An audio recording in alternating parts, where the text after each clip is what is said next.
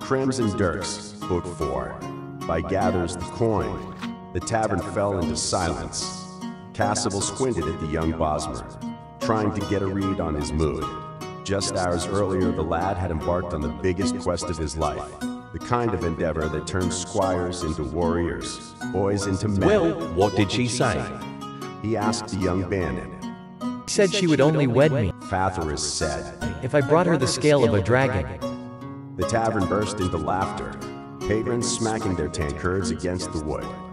What? Fatherus replied, clearly confused. What's so funny? I'm sorry, lad, Said Cassible.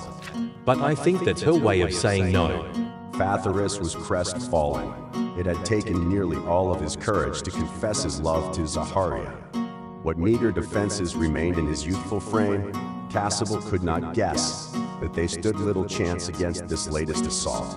In fact, with each passing second, Fatherus' shoulders slumped further and further into his chest, until he was more guar than man. Taking pity, Cassible decided to massage the boy's ego with the tale of his first rejection, when a familiar voice croaked at the pair from across the room. A dragonscale, you say? Not a soul had realized Antonius was in the tavern, mostly because the bandit mage was a permanent fixture.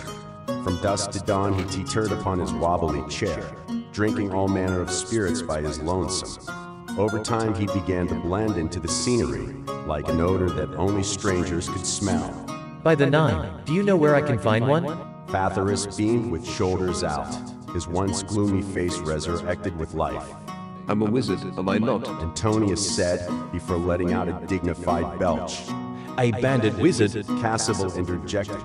and with all due respect to you and your profession, I don't think you're helping.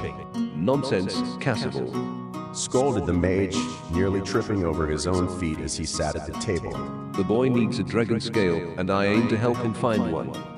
But the dragons have been extinct for centuries upon centuries. Cassible said. You really are a bad student. Scoffed Antonius, jabbing his finger into the Dunmer's forehead. This is why Tyra favors Edward over you. At least he pays attention. Forgive me, mage. Only the divines can forgive you, my son. Drink this bottle, and it'll take you to them. What about the dragon scale? Fatherus whined, growing impatient. Oh right, that. Well, it just so happens there's an old Nord legend about a warrior named Alpha-Bone-Skin, Antonius explained, flecks of spit flying out of his mouth. who slew the serpent worm Vithronarch and fashioned a powerful armor from his scales. When he died, instead of giving his armor away to his ungrateful pupils, he did what any self-respecting warrior would do and buried himself with it. Well, that's too bad, Said Cassible, hoping to derail this runaway carriage. Surely it would have been emptied out by grave robbers by now. You would think, Antonius screamed, raising his voice for no reason. but they say Alpha's corpse haunts the barrow near Yorgrim's Overlook and kills anyone who dares try and take his armor. I see. So it's a challenge. Fatherus exclaimed. In order to wear Ulfnir's armor, one must first best him as a warrior. Either that, or he just doesn't want some random stranger wearing his clothes. How would you feel if I showed up to your home wearing your undergarments? But yes, you kill Ulfa, you get your dragon scale. You get your dragon scale, and you get your wench.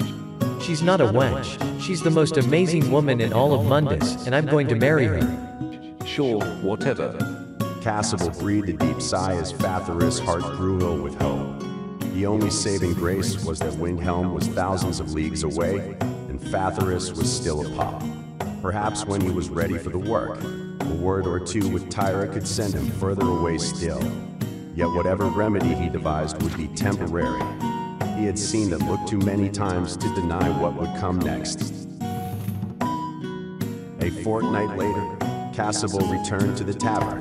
It was the same as it ever was, for the most part. The wenches tended to the patrons, and the patrons to their stress. The birds sang tales old and new, and the drinkers, not knowing the lyrics, still saw fit to join them.